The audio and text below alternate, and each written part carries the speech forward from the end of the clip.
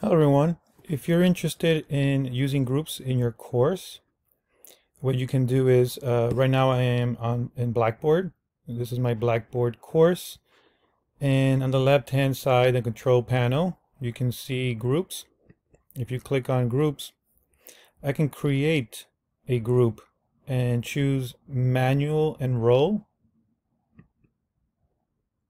I can give the group a name, let's say the red team. In description, I can write something about the red team. Is the group is visible to students? You want to keep that yes. Under tool availability, here you can choose which tools will be available to the group.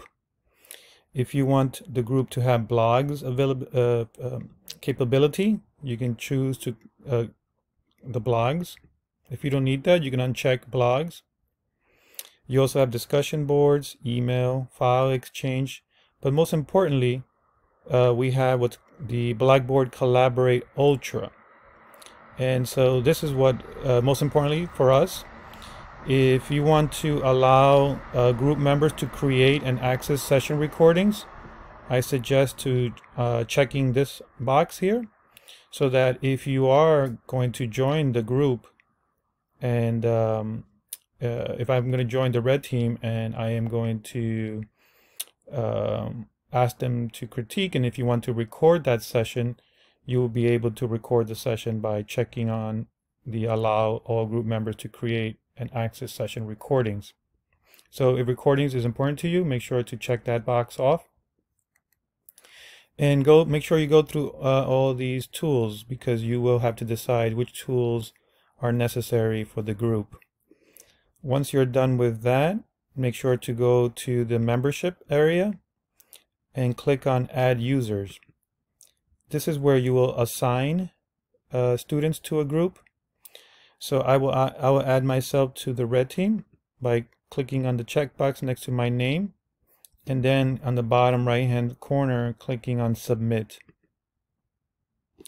So now, as you can see, for this red team, I added Jose Diaz preview user to the red team.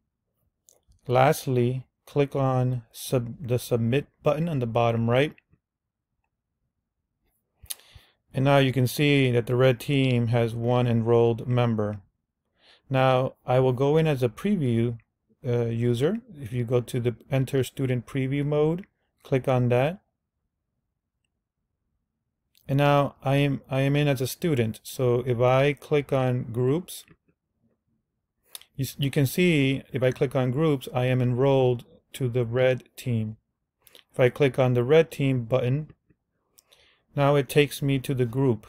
And so now I have access to the collaborate tool and all the other tools that I decided to be available to the red team. So if I click on the collaborate link here, it will take me to the red team group session. And then I click on join the room. And you see red team here. So now I'm entering the red team room, where now only members of the red team can join this room. And just remember to have your students turn on their audio and their microphone, their microphone and their webcam. And everything works the same as we've been doing in our practice sessions.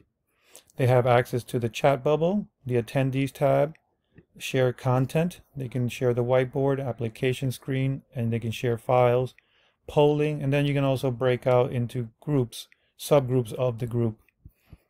You also have access to the settings where they can troubleshoot their camera and microphone this way. You can also record the session by clicking on Start Recording.